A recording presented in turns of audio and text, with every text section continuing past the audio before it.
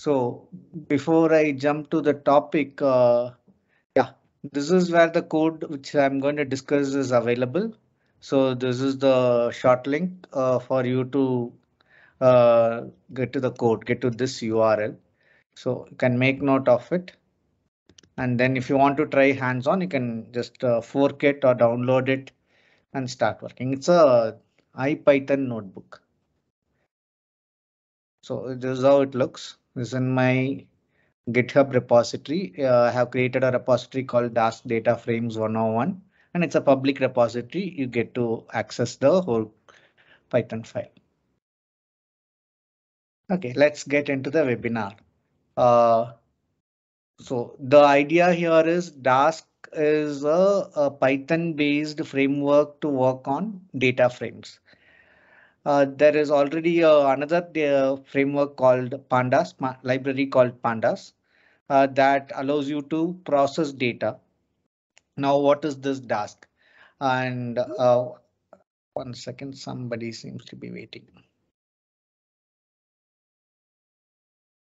Yeah, joined. Yes. So Pandas already provides you the capability to process data that is in rows and columns, that is in tabular format. Now, what is this Dask? Dask is another framework that allows you to process data. Whatever Pandas does, more or less, or much more than what Pandas gives, it does. Now, why would we switch to Dask? That is the question that begs an answer. So I thought I will list down the reasons why should you use uh, Dask over Pandas. That's the thought. And I have been working in Dask for last 6 to 8 months now. And I enjoyed working. So whatever learning I got in last 6 to 8 months, I thought I'll put it together and share it with the community. But there is much more to Dask than what we will discuss today. So keep an eye for it, and then you have enough materials available on the web to expand your knowledge further. To start with, let's import the uh, New York flights dataset. I have already imported it, so I am not going to import it. If you want to import it, you can use this command, use this cell, execute this cell, and then import it. So as a result, what you get? You get a data folder. Inside the data folder, you have NYC flights, and you have about 10 CSV files, one for each year.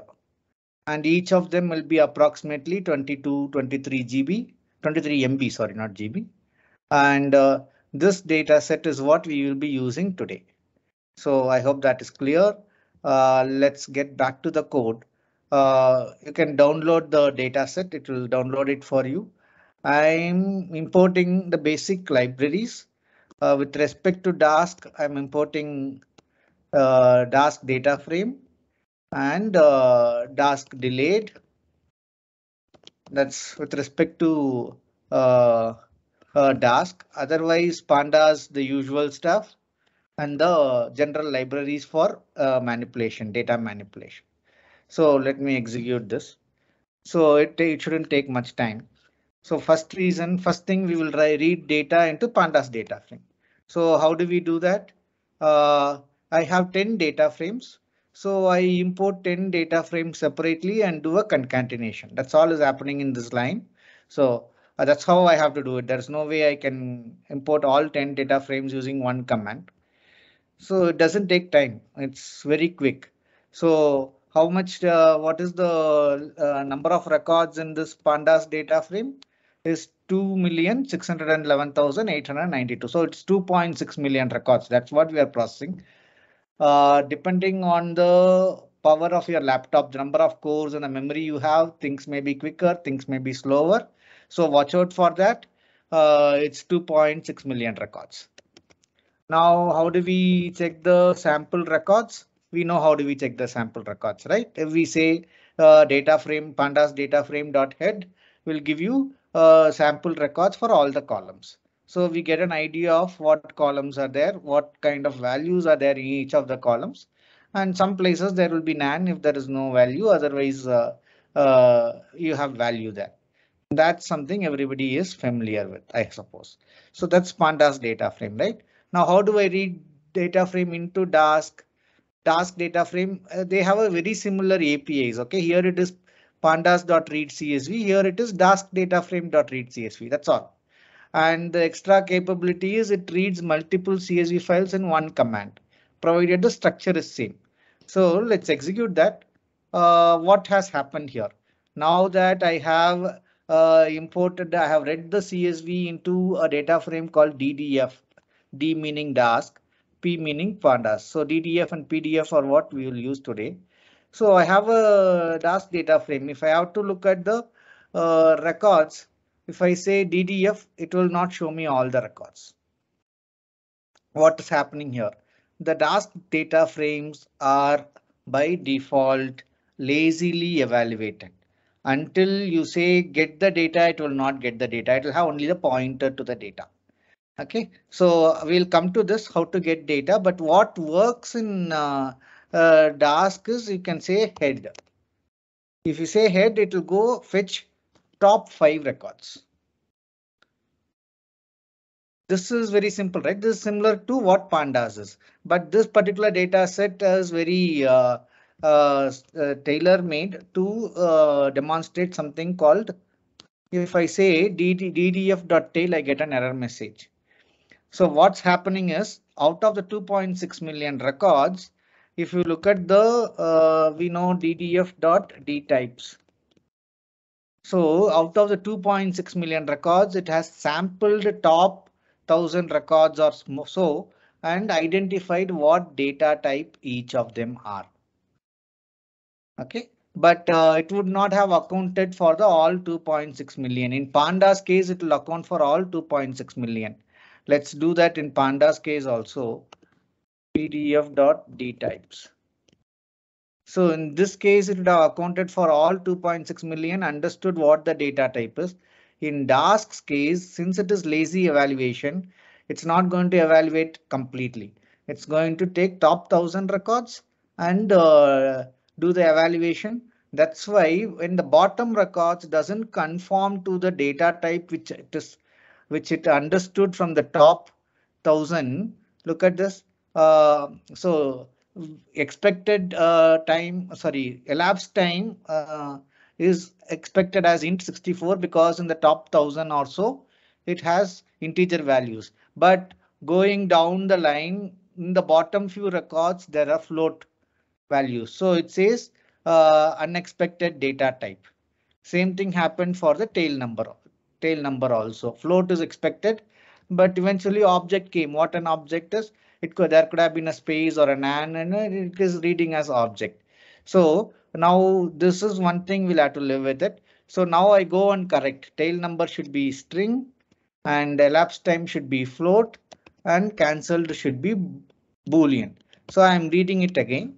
Now I read it. Now if I go and say tail, it would have worked. So basically the data type inference happens with the sample records, not the whole set of records. And that's one thing we should be aware of when we work on Dask data frames. Now that, okay, Dask data frame gives me, it doesn't look any different, right? Dask data frame and the Pandas data frame look exactly same. What difference does it make for the user? First difference is it has 10 different data sets. If you remember, we had 10 different data sets.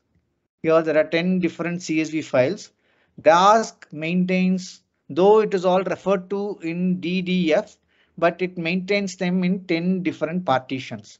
So if you look at it, number of partitions, it maintains in 10 different partitions. So any operation happens in 10 small data sets rather than one big data set. Pandas reads all of them, concats into one data set. That's how we did it. If you remember, we did concat. We read each CSV file and concat it into one data frame. Now it is available as one data set, whereas Dask will maintain 10 different data sets under the same DDF pointer. So that what happens, because we are maintaining it in 10 small data sets, operations will be quicker. That's the first advantage, first reason to switch to Dask from Pandas. Now let's try some basic operations. What are we trying?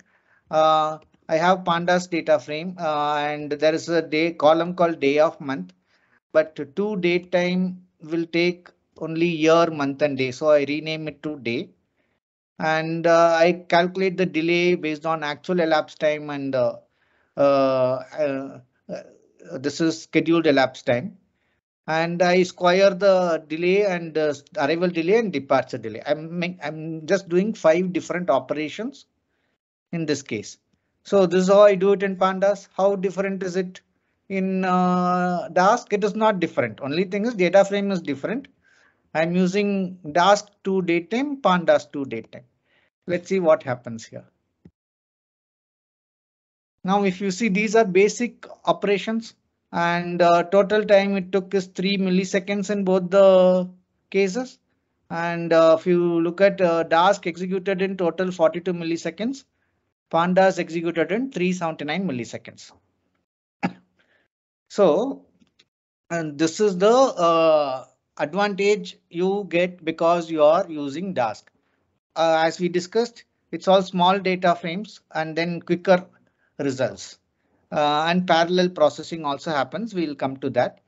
This is the second reason. In addition to this, what you get in Dask is a plan. Let's see, data DDF is the operation now. Let's visualize what all happened with DDF.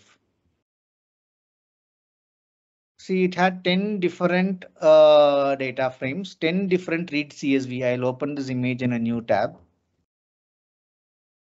Okay. See how many read CSVs are there? 10 different read CSVs. And all the operations happen. Wherever parallelization is needed, it does parallelization and it brings together and it stores as 10 different results. And the operations are so it is OK to store it as 10 different results. So the operations are independent of each other. Only first and second are dependent. And all 10 can be stored separately. That's the beauty. This you don't get it in the Pandas. So where the parallelization happens, there is a parallelization. This is where 2 operations happens in parallel and then 2 get items and then subtract and one after the other. The pipeline is visualized here. And as I said, now what will happen? Okay, somebody is waiting in the lobby. So parallelization happens. Now that we executed this command, it took only 42 milliseconds. Is it true? Now, if I go and say DDF, I don't get anything. My DDF.head will not give me all that. Now DDF.head also will give me all that. I think, yeah, it created all this day column, date column, delay column, date column and delay column are the 2 columns it created. But if you notice, we calculate further more columns, right? Date and delay, and we have arrival delay and departure delay that is not yet done. That's because there is an operation beyond the arithmetics. So how to get all the operations going?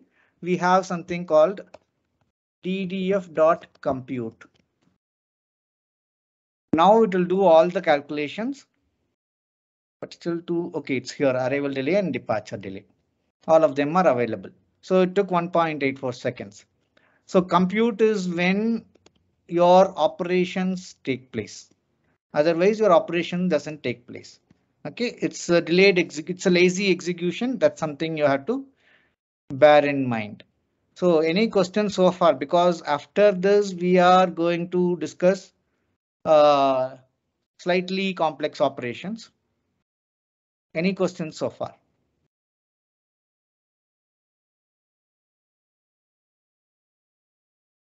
Let's go to the next set of operations. Then we will talk this about is Arvind here. Yeah, tell me, Arvind.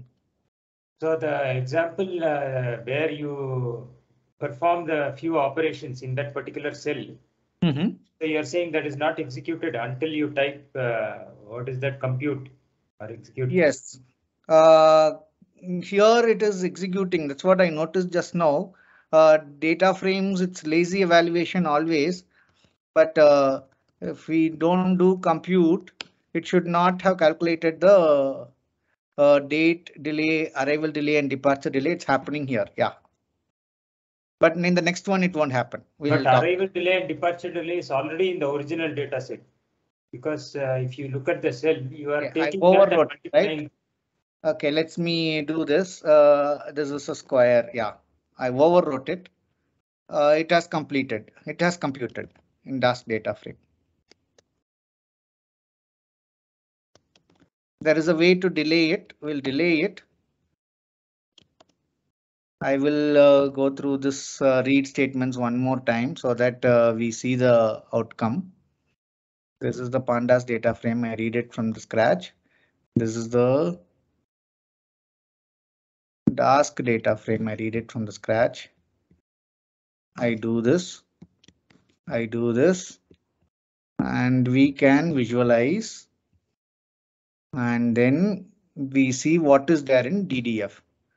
In DDF, we have date, delay, arrival delay square, and departure delay square.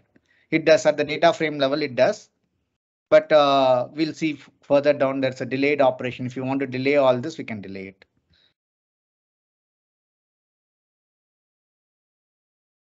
Okay, sorry, that was my mistake. It does immediately. Data frame is a Dask collection.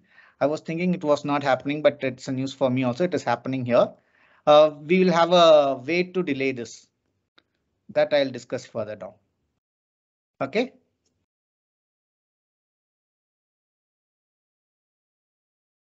So that's one thing.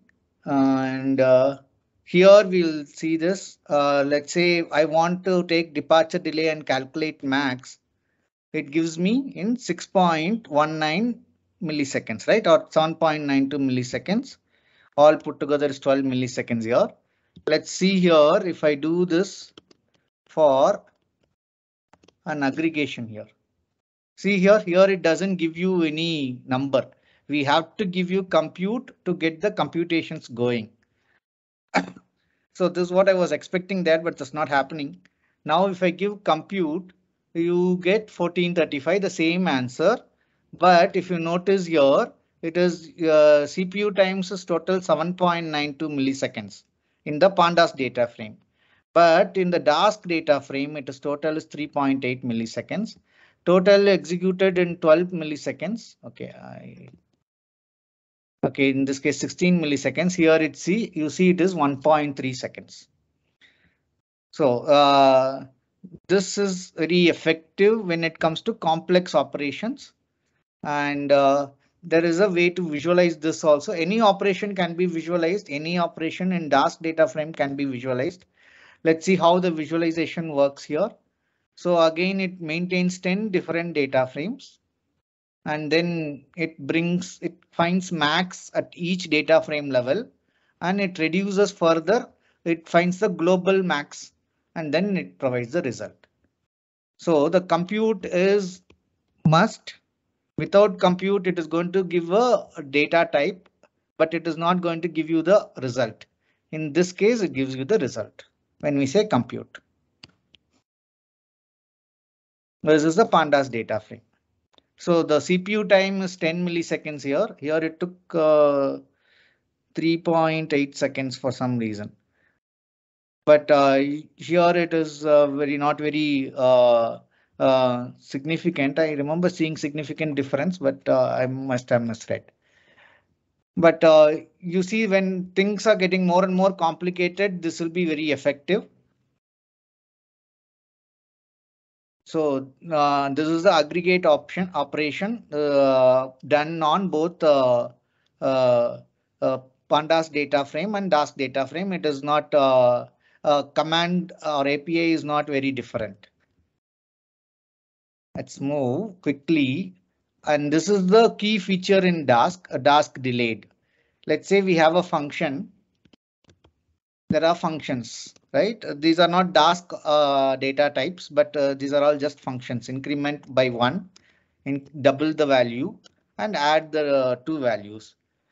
What happens when we do all this? I execute all this x and y first, increment 1 by 1, increment 2 by 1, and add these two numbers. So what happens? Let me print X here. Let me print Y here. And then let me print Z here. See, then and there, the values are functions are executed then and there. As soon as increment 1 is called, it executes. As soon as increment 2 is called, it executes. And when we call Z, it takes both the results and gives me the final result. But if I want to force a lazy execution unless I say calculate Z, it should not evaluate E or X or Y. So for that, we need to give a command Dask delayed. This is a decorator for each of the function.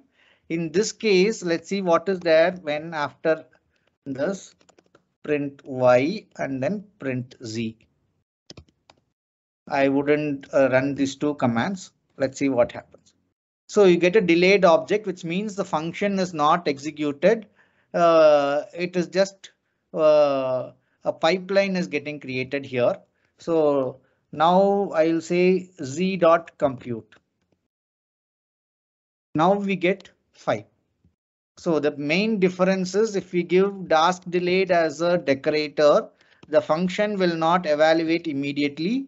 The function will get a delayed object which gets pipelined. In this case, let's see what the pipeline is.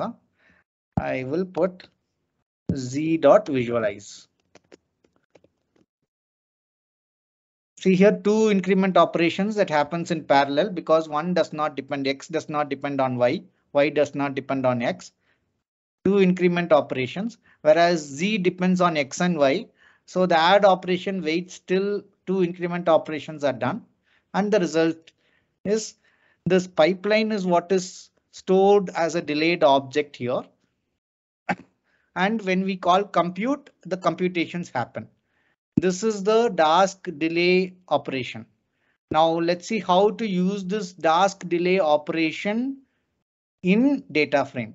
So we saw the operations happening immediately here. For the data frame, basic operations, all these operations happens then and there, and we got the results in Dask data frame. We wanted to see the values, we had to say head, that's all. We see the values. These 5 columns got created then and there. We did not give compute, whereas in the aggregate case, we had to give compute.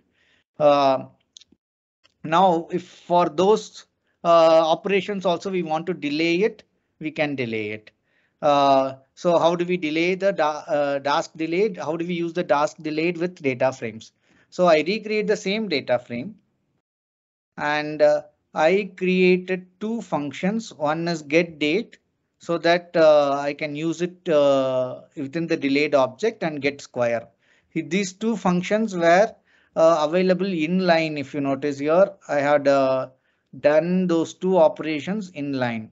So the square operation happened inline like this. Date operation happened to date time like this, right?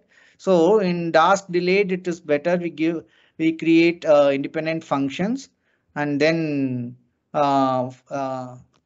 decorate it with Dask delayed. So the function takes a Dask series, converts the Dask series with whatever transformation we wanted and returns it.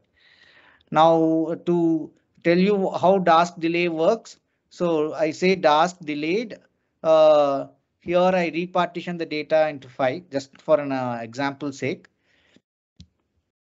We noticed how Dask delayed works, right? Every function, because every function call does not gets evaluated immediately because there's a Dask delayed decorator. There are two ways to give the Dask delayed decorator. One is you can decorate it. Otherwise, you can call the function within the Dask delayed keyword. So function within a function. So I create a Dask delayed DDF repartition. And if you notice this, let's execute only this statement. What is this expected? The delayed object should not have executed like the one we saw then. So it will return a delayed object. It will not repartition now. Whenever we say compute, that is when the repartition will happen. So here I have given a compute statement. That is when the repartition will happen. Otherwise, repartition will not happen. So, and I'm chaining the delay object. I'll tell you how I'm chaining the delay object. So I take the data frame and repartition it and store the delayed object in a variable called delayed object. Now I want to do 4 activities in parallel. One is take the delayed object, create date from these 3 columns. Again, take the delayed object, create difference, and then take the delayed object of array delay and then get the square, departure delay and get the square. So these 4 operations are independent of each other. So I create those in a temp delay object, and temp delay object is a dictionary. So for each of them, I give a column name, and then I go to the main delay object and assign all this dictionary. So parallelly, these 4 delay objects will get assigned to the delay object, and then delay object dot compute will take place. Let's see how the whole thing looks like. Okay, I have to execute this. I did not execute this. Now the functions are there. Now I do the computations. So it is done. So now what is there in the A? See here, A is it's not expecting me to compute anymore. So it shows me the whole thing and it has calculated the 4 new columns, and the whole thing happened in 3 milliseconds. The compute operation itself happened in 3 milliseconds. Earlier, how many milliseconds it was? It was same 3 milliseconds if I remember correctly. Yeah, it was 5 milliseconds. This keeps changing depending on your resource availability. Uh, so it took 3 milliseconds. The thing is, we'll see the visualize and see what the outcome is. So let's see the Dask visualize date delayed object. Look at this. There is a striking difference between this.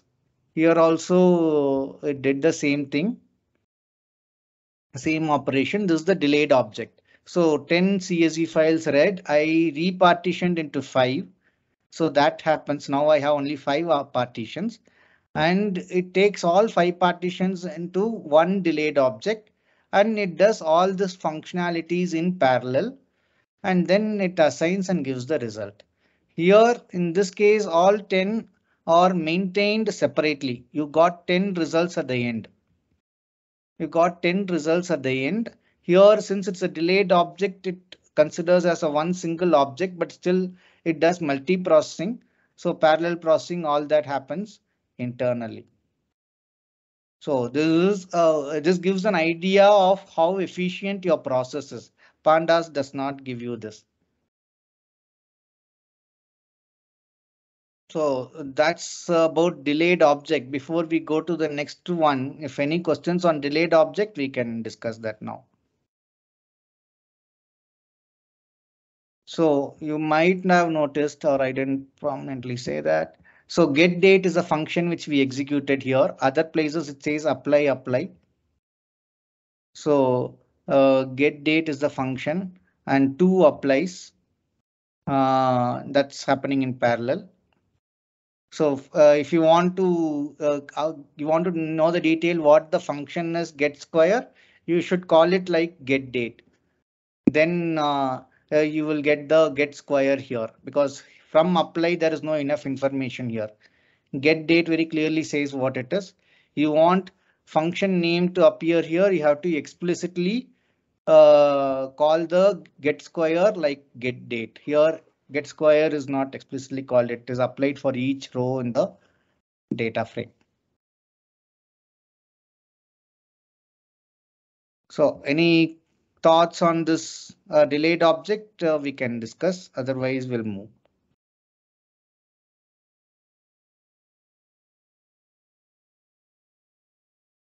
If you are executing in your system, it should work. Let me know if you have challenges.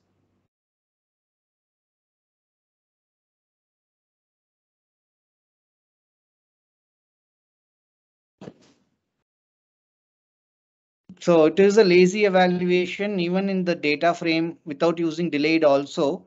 But the lazy evaluation happens for the aggregates, not for the basic operations.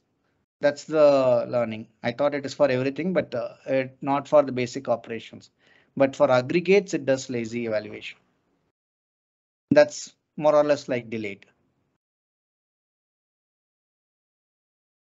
So assuming there are no questions, we'll move further. So here the functions get executed in parallel, right? Now everything happens in this particular local machine. Now we wanted to do a distributed processing. What do we mean by distributed processing? Let's say you may have a cluster of 5 machines. You want to leverage the resources in all 5 machines to achieve the same objective. That's what is distributed processing is. Here we have to use the client, Dask distributed client.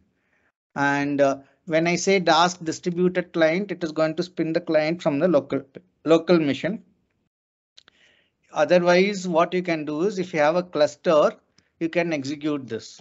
You have to give the cluster details in this. Right now, it takes a local cluster. Actually, there is no difference between these 3 lines and these 3 lines. It's going to use a local cluster by default. If you have cluster details, give the cluster details here and then give the client of cluster. It will start using the cluster in your at your end. Right now, I'm going to use only this. So what is a client? Let's execute this. It is going to spin a client for me in a URL. So if I go to this, I get a Dask client. Client tells me what is the status, how many bytes are stored, what is the task stream, etc. etc. What are the different tasks? What are the system resources? How are they looking at? So we will view this in parallel. Okay, sorry. All I do is I should say tile window to right screen. Okay. Now we have this client with us. Client is basically our multiple systems. Uh, I will go start to the status screen. Okay, now I have a client. I'll read the file from the scratch so that I got the original file.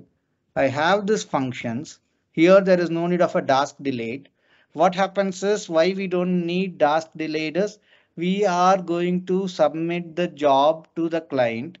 Client will run all this in the background and give us the results. So it's not going to bother us. Uh, let's see. I have got this basic functions get date, get square, get difference, and add columns to the main data frame. This is what the functions are. Let's read this one by one.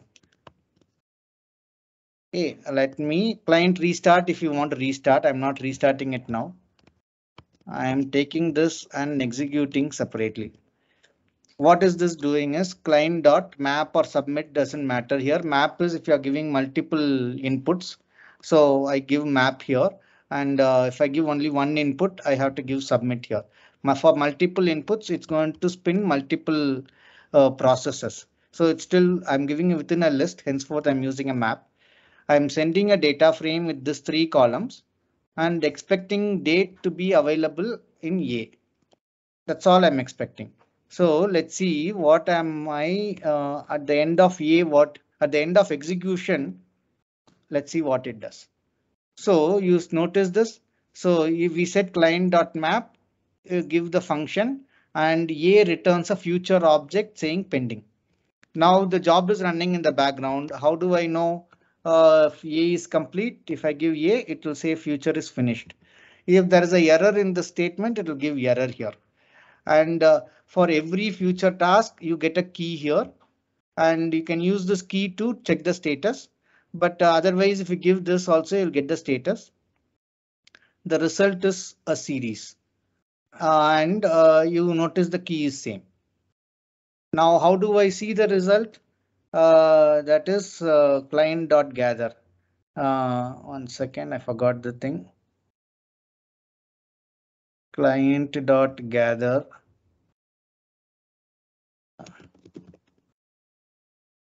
A.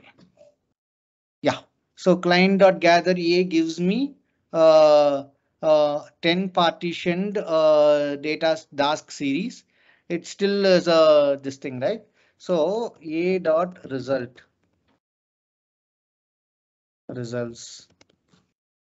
Sorry, 1 second. Result is a function. Yeah, A dot result is a function. Um,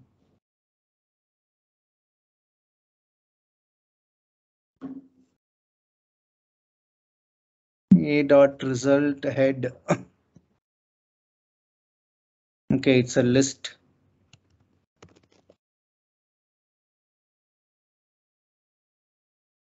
Okay. A is a future object. I thought it is client dot gather.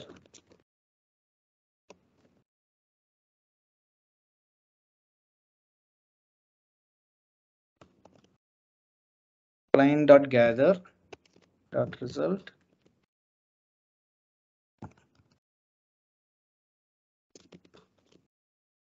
It's a list. It says how. Okay, I'm sorry. Here I have to give 0. I'll tell you why. So now if I say result,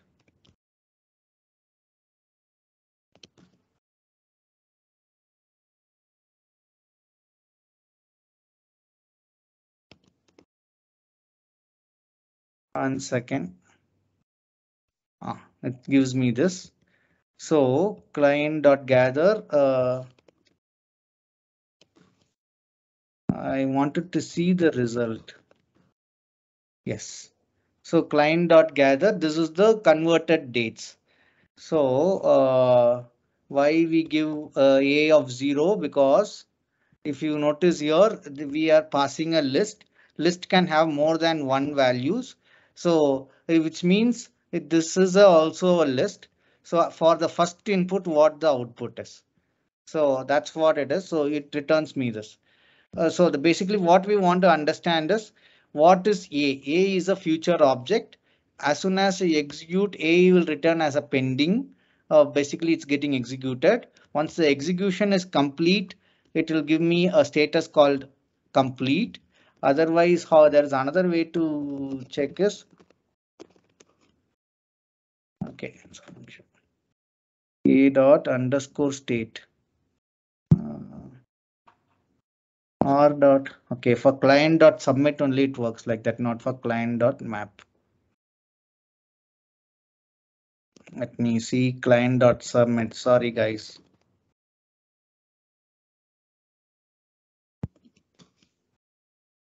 No, something else is going wrong. So let's live with client dot map. It gives a finished object. Okay, sometimes it very quickly it finishes, and I get finished object. Then for client dot gather a of 0, head gives me this. Otherwise, it gives me only the basic structure. Or compute would also give me this. Compute will give me the whole set of things. Since I'm not giving submit, it is expecting me to give the compute. So for each of this, I'm saying get date, get difference between these two values, get square, get square again for a different column.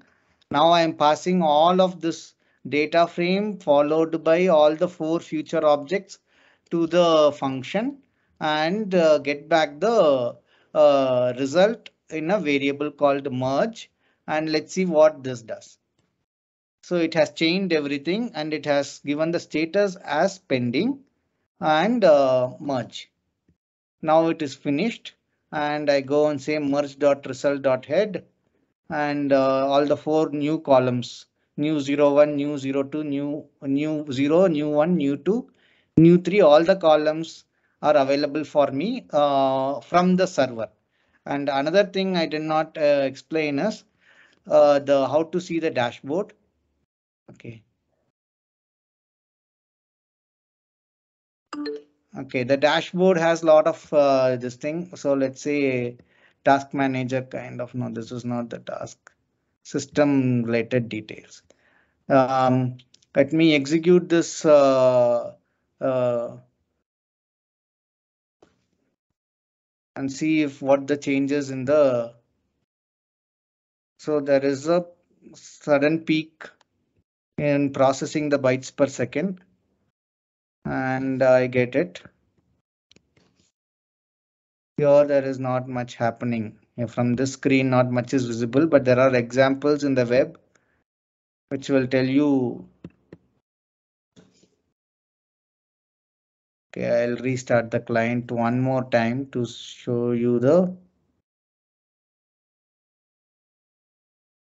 Okay, there is right now nothing there. Let's go and execute the merge. You will see the changes here. So all the operations, it is quick, so you don't get to see many things, many movements here. It's very small operation. It completes it very quickly. And yeah, you have it. And DTF is not disturbed. If the reason I got is only in the merge we have this 4 columns, DDF is not disturbed. Now we have this client. What more can be done? Let me do a client.restart once.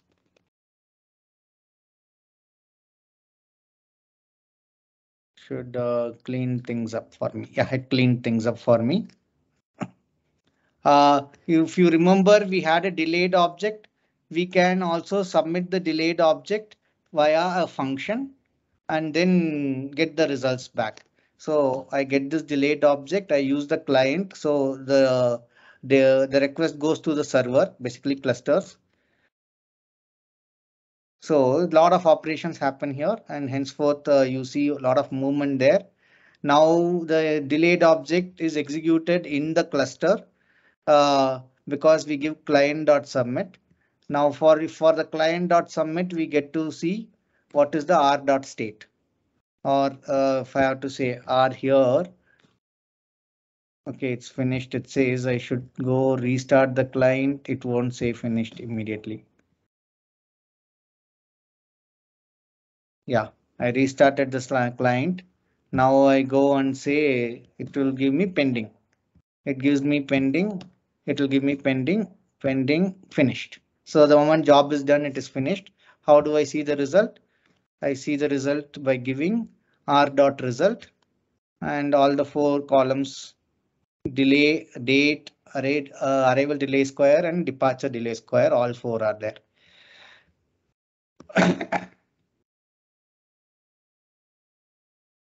So that's how you execute a Dask commands, Dask data frame related commands in the cluster. So these are the things, and for reference, I have given some references, 2 YouTube videos and 1 coders column video. You get to especially the other YouTube video. One of the YouTube video generates about some GBs of data so that you get to see enough movements in the dashboard here. That will be useful. So this is what I thought I'll present today. We can discuss any questions with whatever my little knowledge in last 6 to 8 months. I can try answering your questions.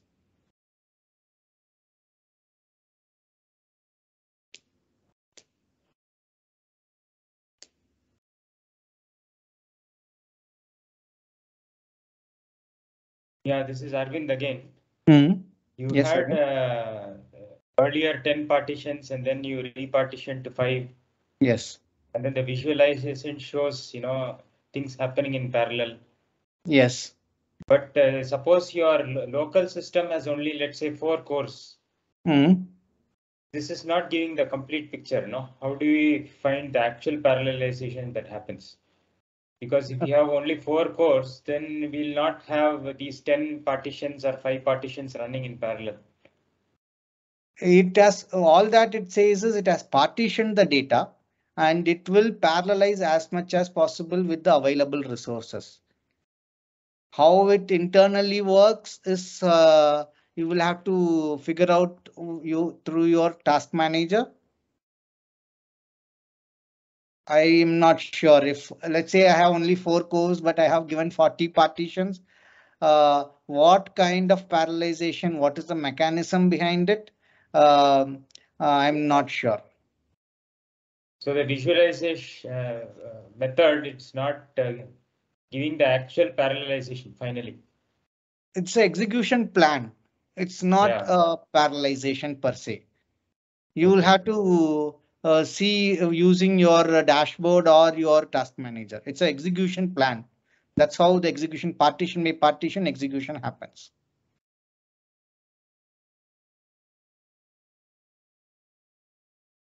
What I get to understand is one core itself can do a lot of tasks at parallel.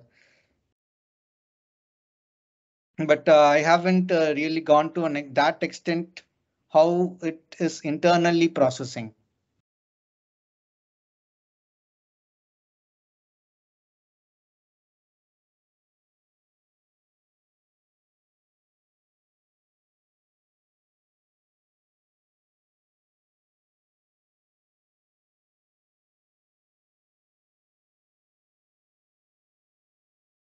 So anybody else? Any other questions, thoughts?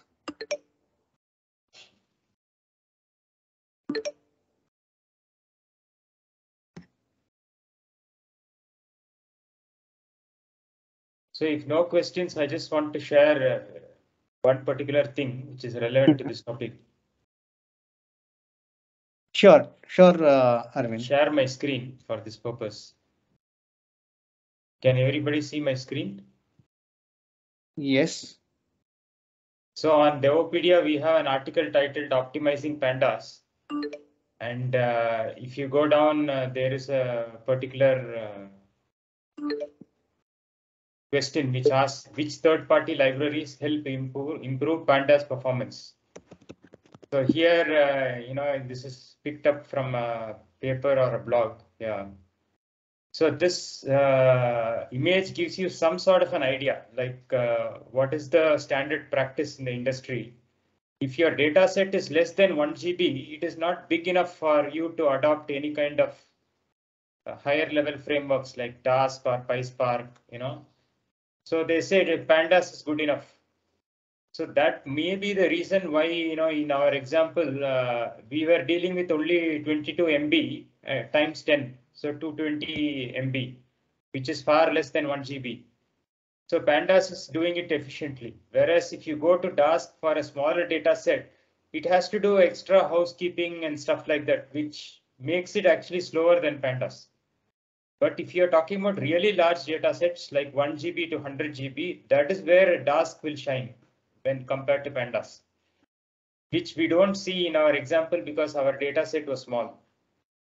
So this is my interpretation, and this is what the people in the industry also have written about. So if you're dealing with the large data sets, 1 GB to 100 GB, then you can use Dask or Pandas chunk size or PySpark, any one of these. But what if you're talking about really large data sets, maybe in the range of terabytes and petabytes, then the solution is PySpark. So this is what in industry people are saying. There are many other alternatives to tasks like multiprocessing, modeling array, Swifter, and so on. Of course, this is only a high-level view of what you can do to optimize Pandas. What Ramanathan has shared is a more useful and hands-on introduction to Dask. So just take a look at this article for those who want to know more, optimizing Pandas.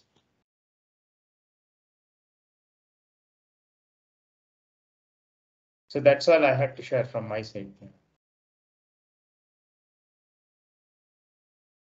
Yeah, compared to Spark, if you're familiar with the Pandas data frame, Dask should be your choice.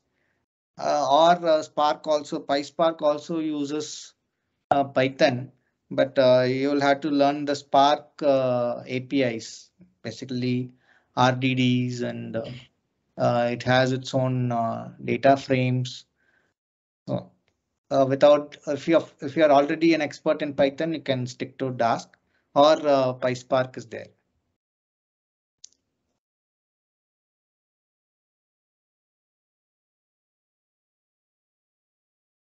Okay, that's good. If people don't have questions, then we can also close, right, Arvind? Yeah, thanks for joining. Yeah. Thanks for See you joining at us. next event. Yep. Thanks. See you next event. Yeah,